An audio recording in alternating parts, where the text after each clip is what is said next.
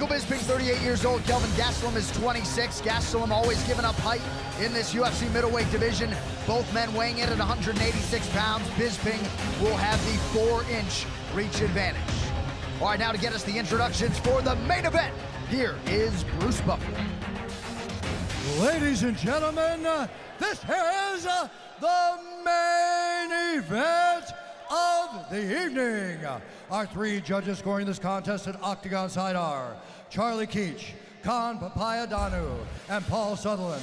And when the action begins, our referee in charge of the Octagon, Mark Goddard. And now, for those in attendance and UFC fans watching around the world, live from the sold-out arena in Shanghai, China,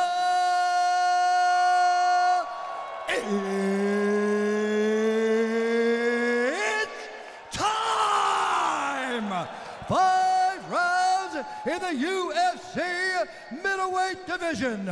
Introducing first, fighting out of the blue corner, a wrestler and a boxer, holding a professional record, 14 wins, 3 losses, 1 no contest. He stands 5 feet 9 inches tall, weighing in at 186 pounds. Fighting out of Yuma, Arizona, by way of Huntington Beach, California, USA, presenting the Ultimate Fighter Season 17 winner and the #9 middleweight contender in the world, Kelvin Gastelum.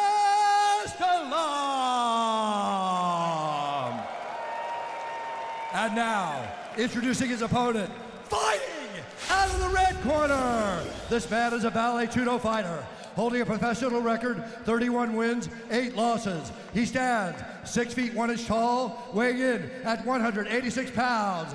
Fighting out of Manchester, England, presenting the former UFC middleweight champion and the #2 ranked middleweight contender in the world, Michael the Count Bisping!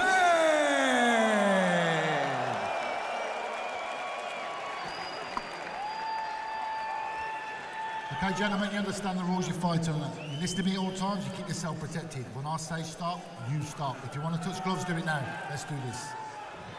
Indeed, let's do this. Michael Bisping, a little bit subdued here, Dan. He's certainly taken this in his stride. I think he's just trying to enjoy this moment. He's talked about this, obviously, as being one of his last 2 fights. He wants to retire in London next year. This is just to alleviate some of the pressure going into that last fight for me. And I think he really enjoys these kind of fights where he takes them on short notice. He doesn't have to deal with the pressure in the build-up. And he knows what he gets with Kelvin Gastelum. He's going to start barreling that left hand down the pipe and try and take his chin off. Michael Bisping's been kickboxing since he was a young boy, so he's seen every single thing that Kelvin Gastelum can throw at him. Gastelum, the southpaw in the green trunks, Bisping out of the orthodox stances in black. Gastelum has been a very fast starter in his UFC career. Nice body kick. Big body kick. Michael Bisping with a searching right hand. Nice jab. Yep, and an overhand right lands for the count as well.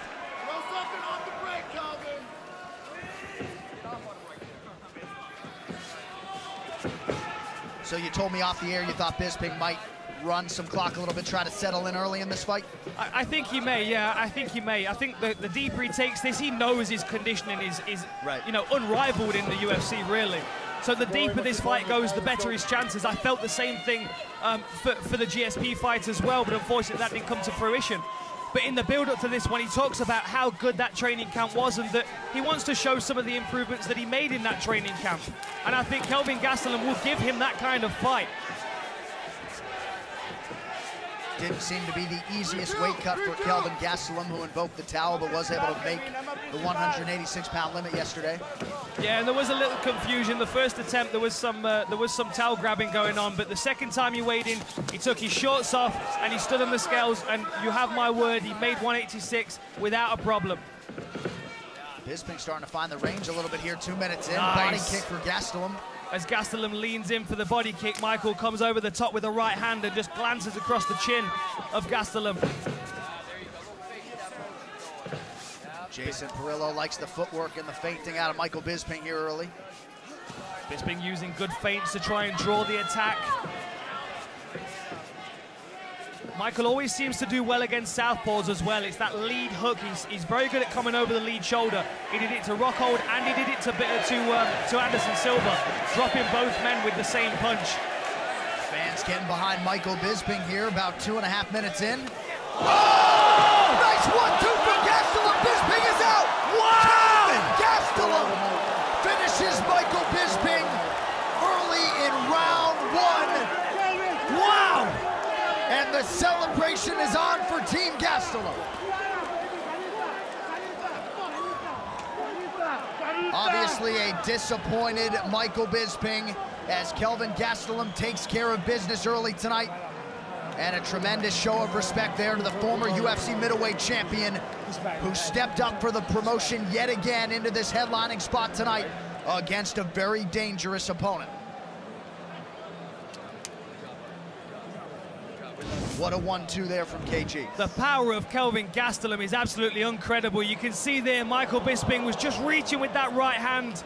Kelvin Gastelum slips back, catches him with a counter. Look, here's the right hand that comes, slips out, catches him with the lead hand, and then bam! The big left hand down the barrel. Kelvin Gastelum, my goodness, what power this young man has in his hands. Every single middleweight has to be on notice now, because in any second of the fight, Kelvin Gastelum could steal your consciousness away. What a beautiful performance, and you can see how much it means to him. Gets back in the win column after that disappointment against Chris Weidman. Obviously, that's a rematch he's going to be looking to get because he was so close to finishing that fight in the first round.